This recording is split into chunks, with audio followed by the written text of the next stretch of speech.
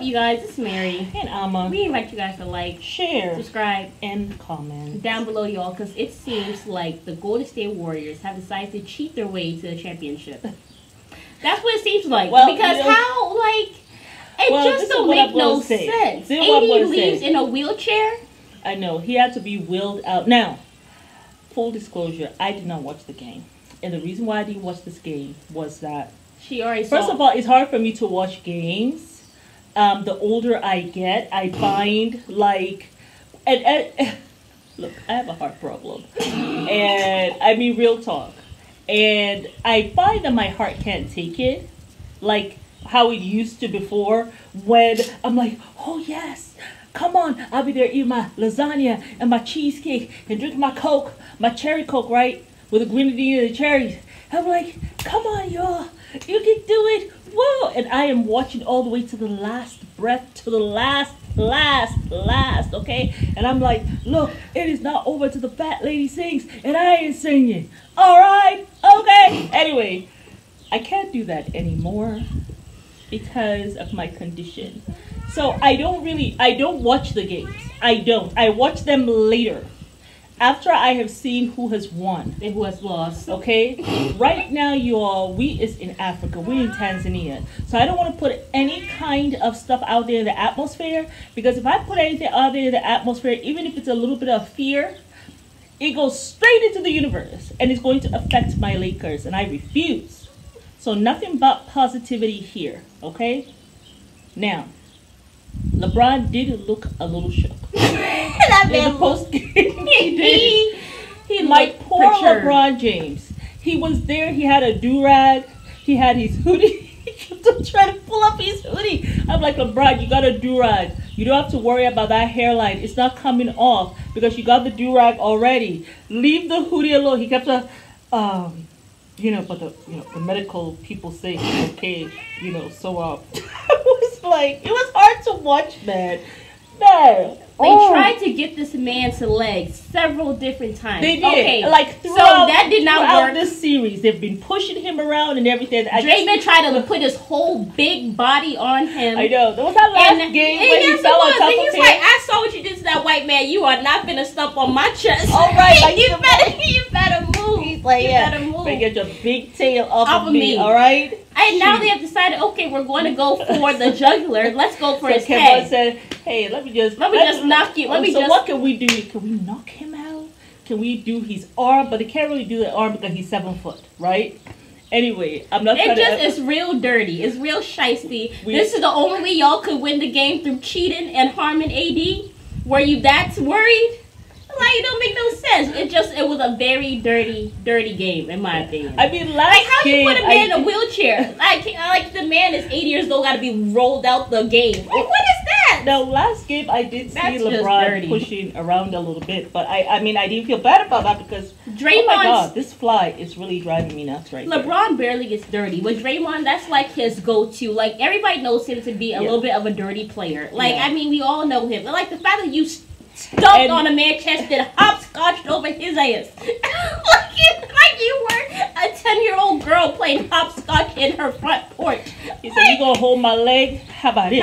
Ooh, gonna get my two-step on. Like, now they have gotten AD. I don't even know if he's gonna be able to come back. No, he is. We're not putting. Listen, girls. Okay. Yes. He's gonna come back. Put that out He's gonna come back. Anything we put out here, he goes straight in the universe. Okay, well, I'm gonna put this in the universe. Positive. Yes. We're gonna put this in the universe. This is gonna age very well. Yes. Okay, the Lakers are going to beat the Warriors. Game 6. They're going to the finals. Yes. It's going to happen. AD is going to come back stronger than ever. Yes. He's going to be healed. God is going to perform a miracle like that. Yes. Because God don't like ugly. And what y'all did was very ugly. I'll put that out in the universe. Well, Can I get an amen? Well, this is what I'm going to say. Amen. I did look at the play. It didn't seem dirty. It really didn't seem like intentional. Mm-hmm. I do know that Kevin Looney, AD has gotten the best of him. In the paint, no one can really stop. I mean, Kevin, don't feel bad because no one can really stop AD. I don't think you feel bad. AD is the best, defensive player that, the way I'm looking at it, is he the best since Shaq? Or you know who I also used to think was a really good defensive player, Alonzo Mourning. Okay, but AD to me has more than even Alonzo Mourning. You all, I'm sorry, I am sweating up a storm. First of all, it's hot as hell in Africa. It's hot as hell. That's all y'all need to know. Not only that, the rainy seasons are kind of going away, and now we're about to get into the dry season. So it's hot, but I just took a shower and I have all this shea butter on me. Which is like, the shea butter is like melting as I'm sitting out here. I don't know why I put so much on, but I love shea butter. That's why you see the flies try to come and eat the shea butter off of my skin. But this is what I'm dealing with. Anyhow, but Kevon Looney, I don't think he did it on purpose. And Kevon Looney, I don't know him to be a dirty player. So, you know something? I think he had pent-up anger with AD. That's what I think. That's why I think it's dirty. I feel like he had pent-up anger because AD has been coming for him or whatever. And I guess, maybe he just decided not to really pay attention when he was coming down. That's what it seemed like to me. I mean, they were both kind of fired under the post and stuff. But I really feel, because it seems the Lakers were coming back. They had been down by, how much was it? When I first looked at it, it was like 90... It was 90 something over 86. Was it 99 over 99 Golden State, 86 LA? I feel as though if AD had stayed in there, they would have won. I feel like they would have won. It would have been very, very close. But I think that the Los Angeles Lakers would have won. So they were coming back. Anyway, that's not the case. AD is out. Now it's 3-2. The other thing, though, with AD that I know for sure, I don't think AD can take a lot of pain. No. AD cannot take a lot of pain. He's just not one of those players. He's not like Kobe or some Isaiah Thomas, where we're going to wrap stuff up and we're going to, work with a broken leg. He's not doing all of that. AD cannot take pain. And there's some people who can tolerate pain, and there are people who can't. Like some ibuprofen and get back out there, AD. Yeah. Like my kids, they can tolerate pain, which is so weird because I cannot, and I'm their mother.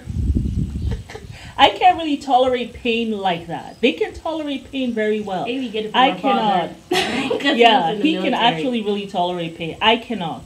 I've never been able to do that.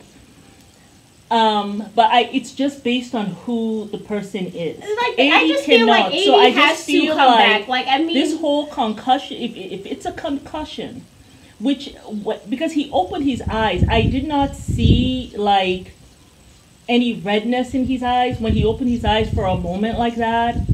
And they said he was like he was having problems, he seemed like, with his balance. So they didn't want to take any risk that I guess he will fall off. He got knocked in the head. I'm sure he has some issue with his balance. Yeah, but so that's the only thing that really, really worries me. I really hope he's not a concussion, because I think the concussion protocol, correct me if I'm wrong, isn't it like some 2 or 3 days? So listen, I mean, if he don't come back, LeBron, you are going to have to basically break your neck to win the game 4, and you have to get the bench warmers up there in the post game. You have to bring the bench warmers out, and they have to be training all day tomorrow. Something just like what you said. In fact, thank you for even bringing that up. All right, last time, sorry, you guys. I did not come out and talk about the last game. The game 4. Which I should have, because they won that one. And, I just like talking about the games that they win. But anyway, last time they won that one. Kudos to Lonnie Walker. Lonnie Walker. I saw something about him that when he was younger, he had suffered, like, abuse. Like child abuse. When he was like child sexual abuse or physical abuse? Well, it seemed to me like it was some kind of abuse. I don't want to say sexual abuse. That's what I looked at it as, but I don't want to say that if that's not the case. But he suffered some abuse when he was younger, and he has talked about that. And just for him to go from that, still like stick to his basketball, because sometimes when stuff like that happens to you as a child, you kind of lose all hopes of your dreams and all of that. You know what I'm saying? And the fact that he didn't, he still continued, and even earlier this year in the season, he actually was one of the starters. He started because remember they didn't have no players. They had that. Yeah. They had a whole kind of like. They got rid of Russell. They got rid of Pat Bev. They brought in Rui Hachimura. Who else they brought in? Austin Reeves, who I do believe was in the G League. And then they brought in, who else did they bring in? Lord have mercy. I think Schroeder was already there. Anyway, Lonnie Walker was one of those people who they were playing, and sometimes he will even get 20-plus points. Then all of a sudden you had all of these people. Oh, D'Lo, they brought D'Angelo Russell in. You brought them in. All of a sudden the starters changed, and they benched him. Yeah. He did not pout. He didn't like whatever. He was the quintessential professional. He stayed on his grind, stayed ready. You know, LeBron told him, stay ready. You know, that's one thing I love about LeBron. He's such a leader. Yeah. You know, I'm sure he knows that. I'm sure that has to feel bad. He doesn't know how he feels because that has never happened to him with his bench. But he can understand how that might feel. That's one thing I love about him. He's empathetic. Yeah. You know what I'm saying? And he's considerate. Right. As a leader. That's what it takes to really be a true leader. It's not just about being an asshole. It's about having a balance in what you do. You know, be able to be considerate, be able to light a fire under them. You know, be able to be empathetic when you need to be. Mm. You know, be able to stand, you know, like be firm when you need to be. And that's what I love about it. But he told him to stay ready. And Lonnie stayed ready. So when his number was called, his tail was out there. How much point he gave them, you all? Wasn't it like 15 in the fourth quarter? The last time a player has given anybody 15 in the fourth quarter, guess what? This is going to spook you, man. It's going to raise the hairs on your body. It was Kobe? Was Kobe Bryant in 1997. Oh. May 8th. The same May 8th. It was May 8th. The Lord did that. It is like Kobe was there, yo. This is why I know. Let me tell you. I'm telling you now. The Lakers are going to the finals. They are not only going to, they're going to win. Yeah. I remember in 2020, I just knew they were going to win. Wow, that's I was crazy. Like, Kobe is not here. Kobe died this year. I know that they're going to win. Yeah. They were like everybody just knew that the Lakers were not going to win. That was everyone was saying. All these teams were going to beat the hell out of them. And I was like, no, they're not. They're actually going to win. And they did. You know, I mean, and throughout the season, before the whole COVID thing happened, they had been playing well. Anyhow, they had been playing well. I think people just get really tired of LeBron always winning. Like, they want to see someone else win. But let's just be honest. Like, this man is great. He is phenomenal. He is almost on his way out anyway. Yeah. Like, let him just have these last 6 years that he's going to be. I feel like he's going to be there for at least another 5 years. Because, you know, Bronny is now in college. His dream has always been to play with LeBron. No, Bronny to play with his dad and LeBron vice versa. You know what I think? But I think as soon as LeBron gets to play with LeBron, oh, he's out. Season, he's out. He looked tired. He wore pajamas. He wore pajamas to that post. I don't care what nobody says. What this man wore silk pajamas. It's like he was like, let me put on my PJs. Because as soon as I go home, I am laying my big self in the bed. I'm not even looking at Savannah. I'm not looking left. I'm not looking right. I'm going to go and be like, shoot. I'm going to go do a belly flop into that bed. Savannah may be the one to say, honey, why don't you just wear your PJs so when you come, you don't have to try. You probably took a shower there and said, let me put my pajamas. Just have your flip-flops on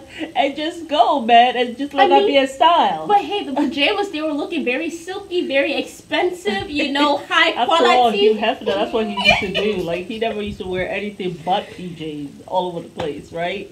So he made it a style. I think as soon as I could wear PJs. Though I don't really like buttons. Yeah, so I would like to wear something like the pants. Yeah. And maybe like a little t-shirt. If I could wear that all day, have my hoop earrings. Yeah. I'll be good to go. But I think that AD is going to come back. I know it. I know it. And I think even if he doesn't come back, I believe the bench warmers are going to pull together because it's only one game. The Golden State have to win two games. They have to win 2 games. They only have one. Only one. And they're going to be in LA. Just maintain home court. That's it. You just got to defend your home court on whenever they come back again. Was that Friday? Friday. Yeah. That's all you got to do. It's going to be a good day Friday. I have a good Just defend your home court, man. Yeah. That is all we are saying right here. Defend your home court. Now, when you talked about the bench warmers right quick, they're doing the call to prayer. Let me finish this right quick before we go. Please, what's his name? Davin Hound. Why don't you use Shaquille Harrison for those fresh legs? Yeah. And that might like mess up with Golden State, like how you did with Lonnie Walker. Bring in Shaquille Harrison. Bring in Max Christie. These players are pretty tall. I think Max Christie is like 6'5". Shaquille Harrison, is he like 6'8", 6'9"? Bring in these players. Max Christie is like 20. I think Shaquille Harrison, I want to say how old is he? I don't know, but he's in his 20s too. Bring these guys in. They showed you what they can do. You brought them in on, garbage time. It was game 3, right? What happened? Max Christie was there for what? 6 minutes. He gave you 6 points in 6 minutes. Yeah. Shaquille Harrison, 9 minutes, gave you 9 points. Bring them in. Like on a day when you see that you guys are like not doing well or some tragedy happens, like every 2 minutes, just say, hey, you're up. Call their number. You're up for 2 minutes. Give your all for these 2 minutes. And then you call the Nets. Like switch it up. Like make it whatever. Don't just stick to whatever. Forget what everybody else says. That's what I think you should do. Shaquille Harrison, Max Christie. What you all think? Yeah. And of course Lonnie Walker. What you all think? I just think it's interesting that no one's talking about Tristan Thompson. I don't know why they got him. Or even Tristan Thompson. Why is Tristan on the team? The thing is, I want to bring Tristan Thompson. I'm going to bring those ones who showed me something on garbage time. I didn't see Tristan Thompson showing me not too much. I think he got like 4 points. No, I'm not going to bring you Tristan Thompson. I don't even know why the hell he's because I don't know if he's doing the work out there. But you see Max Christie, you see Shaquille Harrison, what they did in that time. 6 minutes, 6 points. 9 minutes, 9 points. When you were down, if you brought him for 9 minutes, maybe he would have given you all 9 points. Okay, then you would have cut that lead down. Be willing when the game is running away from you to just take a chance. To just change it up and take a chance. You did it with Lonnie Walker. I was happy to see that, and look what happened. You got good results with that. So anyhow, you guys get in the comments. Tell us what you think, man. Yes. Okay, we're off to go,